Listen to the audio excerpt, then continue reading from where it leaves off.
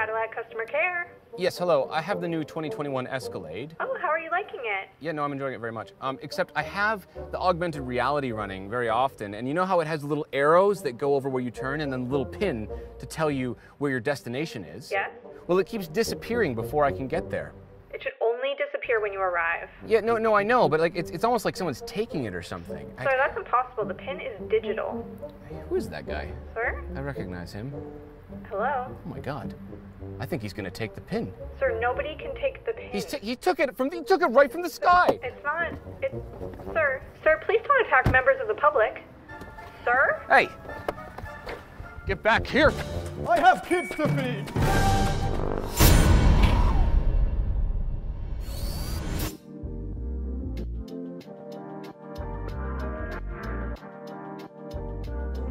You're watching Throttle House. I'm Thomas. And I'm James. And this is the 2021 Cadillac Escalade.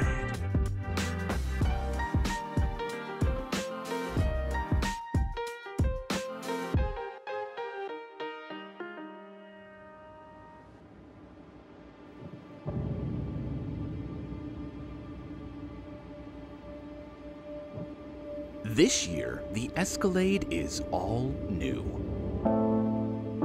So now, for its 5th generation, it has the tech to back up its road presence. Cadillac hasn't exactly reinvented the big SUV formula here. What they've done is doubled down on what makes it so desirable. But this one costs $122,000 Canadian, which puts it in very competitive territory. So we borrowed it from Finch Chevrolet from our friend Morgan Crosby of Cars and Crosby fame to see if it deserves the 6-figure sum it commands. And if you're new to Throttle House, we do car reviews, track tests, and quite a lot of messing about. So subscribe and hit the bell. Today we're experiencing the Escalade in its natural habitat, city traffic. News for 2021 is you can get a turbo diesel. Today we're in the 6.2 litre monstrous V8. 420 horsepower and 468 pound-feet of torque. It's not that fast! And this is the ESV, so it's the bigger bastard. 6,000 pounds, it's heavier than last year, which means it's actually a little bit slower than last year. 6.1 seconds to 60 instead of 5.9. That's not really the identifier of this car. It's just pure mass. But in the same way that Zoolander wondered if there was more to life than being really ridiculously good looking, we felt there must be more to the Cadillac's $90,000 Canadian starting price than just mass. We're in a place called London. London, Canada, but London. And the Canadians have the antlers to call this river behind me the River Thames. Not sure how I feel about that. I'm also not sure how I feel about the Cadillac Escalade, because for the same money, the BMW X7 and the Mercedes GLS drive better. For way less money, you can get the same platform in the GMC Yukon and the Chevy Tahoe. And if you go the Ford side of things, we've driven the Lincoln Navigator, which is also a big executive American luxury boat. So why, for the money, would you buy a Cadillac Escalade? Reason is, it's a statement. Because in here, I'm king of the road. Every car looks tiny, even the SUVs and trucks. And I have a very aggressive grille on the front that perfectly executes the Escalade concept. But street presence is not the only reason you get the 2021 Escalade. The stuff in front of me is insane. Right now I have a high quality augmented reality screen right in front of me. Mercedes do it just to the right of you, which doesn't make much sense. I don't even need to look through the window.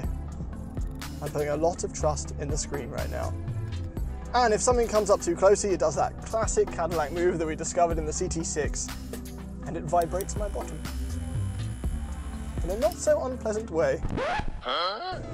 Here we are chugging up a hill. Come on. That's very obviously a pushrod V8. That's the difference between a V8 in this and a V8 in, say, an X5 or an X7, is that those are very smooth and rev higher and are turbocharged. This relies on good old-fashioned American displacement to make its power. It's a bit coarse, but it sounds good. It sounds good because I like the sound of a Corvette engine, though, not because it sounds good for a big luxury truck. But I mean, if that's what you're into, it does that. It feels American. So, this no longer has a solid rear axle. It is still a body-on-frame truck, but now we have independent rear suspension. It's currently allowing the rear end to kind of settle over bumps in a way it didn't before, where you'd get this kind of back-and-forth truckness in the rear. Don't have that. I will say, though, that even with the magnetic ride suspension, it's still kind of stiff, and there's a lot of vibrations coming through. It's not the most smooth, luxurious ride in an SUV I've ever been in. This does have the 10-speed transmission, and it has the optional 4-wheel drive. Right now it's in rear-wheel drive form. Now, save fuel, and obviously we don't need it. But this does have the ability to tow a very large thing. Whether or not you're buying your Escalade to tow an Airstream, I'm not sure if that's the case, but let's be honest. You get an Escalade because you want an Escalade. Look at it. It's ridiculous. It's huge. In fact, to show you just how huge, I waved over our camera card to make a quick comparison. Let me explain. This is our 4Runner. It's a V8, 4-wheel drive. It's big. We use it to tow the Throttle House race car. And this is the new Escalade.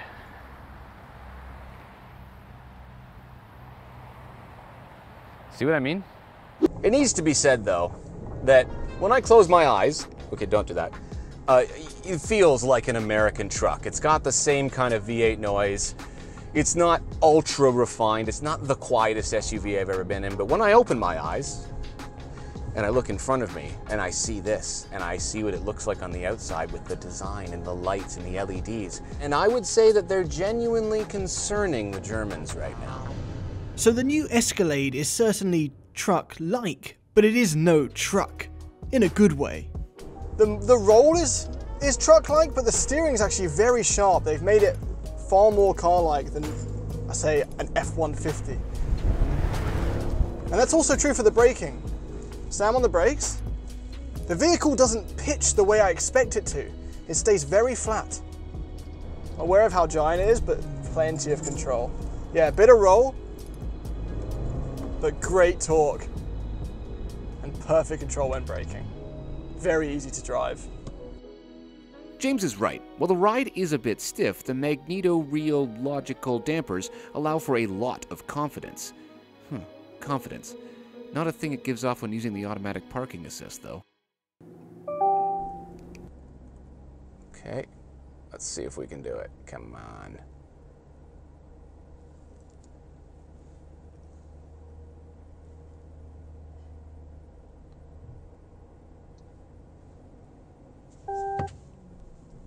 Okay, there's a car behind me who's two cars. One of them's a Nissan Titan, and they're being very impatient because this is too slow.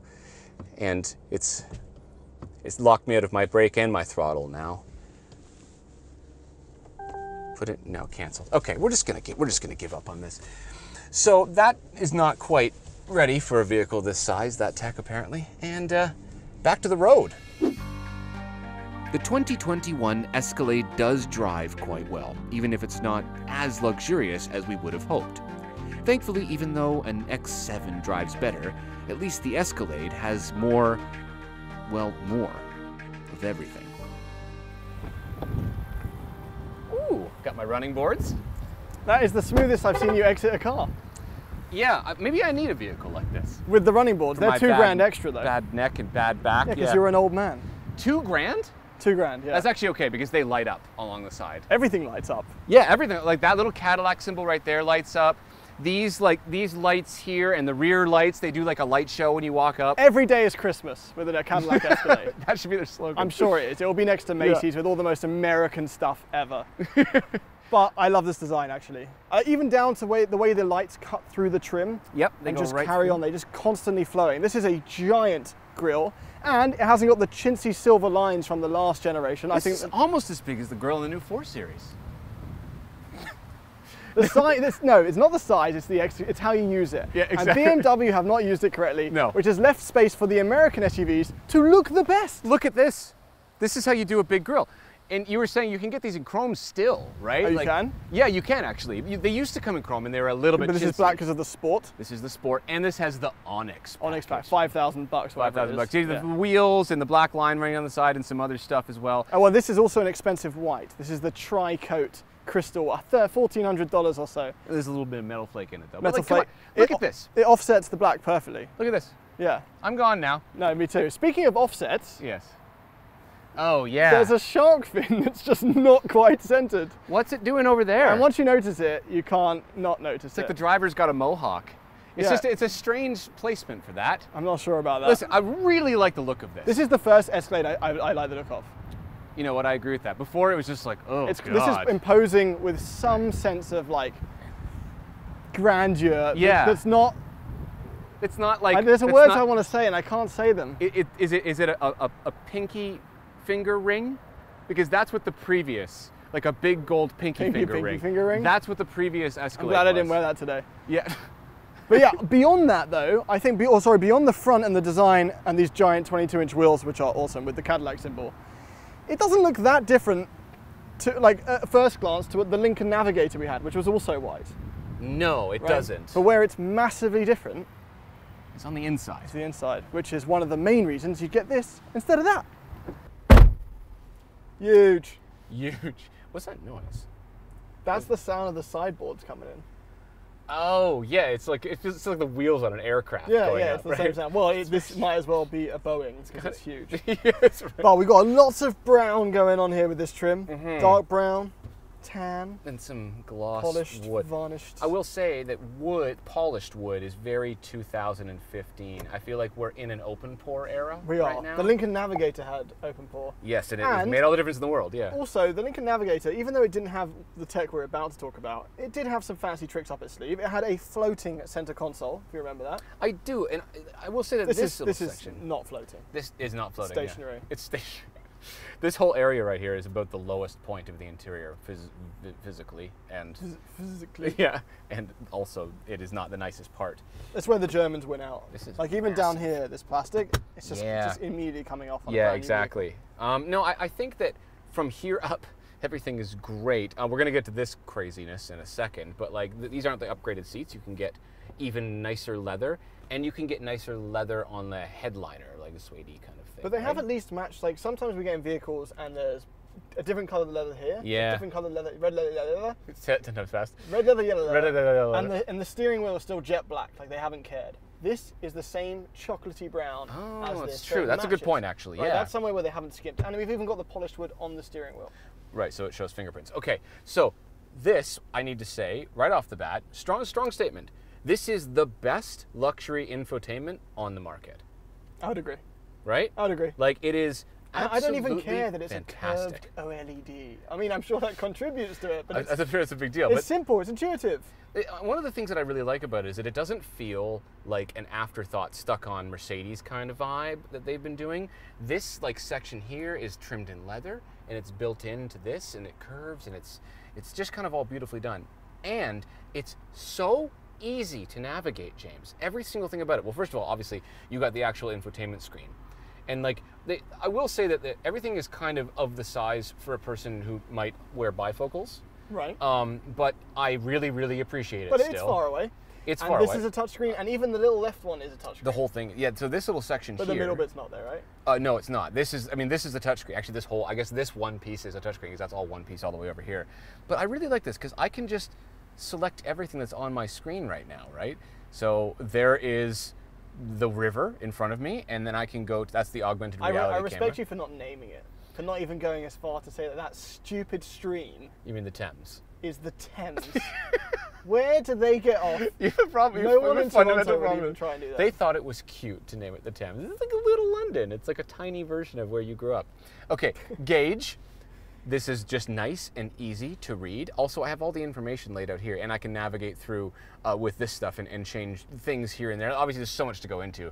I really, really, really like this. And yet, somehow, despite all the touchscreens, the climate controls are buttons. The heated seats are buttons. And it has cooled seats as well, right? But this is a perfect example of just putting a little bit of like thought into the design. People are afraid of buttons these days because they clutter things or whatever, and everyone does everything in a touchscreen. But this is a perfect example of how you make a whole series of usable buttons not intrusive to the design of the vehicle. It's perfectly integrated. No, I think they've done a great job. They really, and really we have. like the CT5. Obviously, the CT5s didn't have this stuff. No, we really like the updated interior. No, and the steering wheel is nice. It feels good. It's high enough quality that I will forgive the few foibles it has because of this amazing screen. But this has a really neat feature, and I'm going to send you now all the way to the very back of the car. It's quite a trek. Pack a lunch. I don't like sitting in the back. Okay, when well, we sat in the back of the Lincoln Navigator, I look like a 9-year-old kid going to soccer practice. Okay, well, off you go. The shorts didn't help. All right. Yeah. Oh! How you doing back there, I hurt buddy? my bum. Yeah, you good? Okay. Yeah. Oh, now I look tiny again, and I feel small. Y'all ready to go to hockey practice or football? I didn't play hockey or football. Or what did you play? I did fencing, and then I did rugby. Rugby, that's actually pretty manly. I got cut from the rugby team, if I'm being honest. I did minus it though, because I went home and had a central bath to nurse the bruises every time. So I just threw my man card in. Oh my God. Okay. I was a, second so, row. well, I've had enough of you, so I'm going to take control of the Cadillac. I feel like I'm on a Disney ride now. And you'll see on your left, I feel like I have to use a radio announcer voice. Don't you just say the River Thames. It's the River Thames. It feels like, it's so weird. Isn't that weird? It's booming. So this is the conversation enhancement mode. And what I have an off, a normal, and a high, and you're on high right now. To me up here, this does not sound any different. It is a localized speaker in the back seat. So I hear a slight echo because I hear your voice and then I hear both. Yeah, so this is basically, if you're misbehaving in the back on the way to your football/rugby/soccer practice, whatever it is, cheerleading. I just go, cheerleading, hi, boom, what's up? You're in trouble, James. I'm in trouble. You're not getting McDonald's after practice. You can have some orange slices though. Orange slices are amazing. They are after you have to. It's a. No, that's a really good thing. So, but it doesn't fight the music, which comes through the AKG. Yes, but this doesn't have the 36 speaker. This is the 19. The 19 speaker. And it's still good. It's still good. Yeah. I'm comfortable back here, honestly. It's not like massively cushy. There's some jump seat vibe to it. Yes, and I will say that those seats right there are not nearly as fantastical as the X7. No, with the captain's chairs. With the captain's chairs, those are just fine. They're not like amazing. But the leather quality feels pretty good. It's okay. It's just not that cush. No, it's not as soft. The X7 had like lazy boys in the middle. However, this is the ESV, so this has got the massive trunk behind the third row, which you don't get if you get the shorty. That's right. So this has a lot of the extra space, and all of this stuff folds down like with push buttons and everything, and you have a ton of storage if you need it. And we have the big long. And this has the second screens. This has the extra screens, which are really neat. You can send a request to go to McDonald's to the driver, at which point I can turn on my conversation enhancement and tell you, no, we have McDonald's at home. Are you hungry? I could be. I could be. Yeah. Big Mac time? Yeah. Okay. So, the 2021 Escalade then raises the bar and is the best Escalade yet. Its technology and features reign supreme in its class, even if its ride and engine don't. But more importantly for its buyers and true to its reputation, it is still the SUV that has an unmatched road presence, this side of a G-Class. And it's got cooled seats as well, actually. Yes, yeah, it does. There you go. Oh, they're powerful. Yeah? Oh. Okay, so. Are you okay? I have a rip in my trousers. Right where my crotches, just found out. Really big, actually. Let's just say I am experiencing these ventilator seats in a light that they were never intended. I don't want to look. Don't look. No, why don't you look? Oh my God, James. It's cold outside. That's great. I'm in my seat.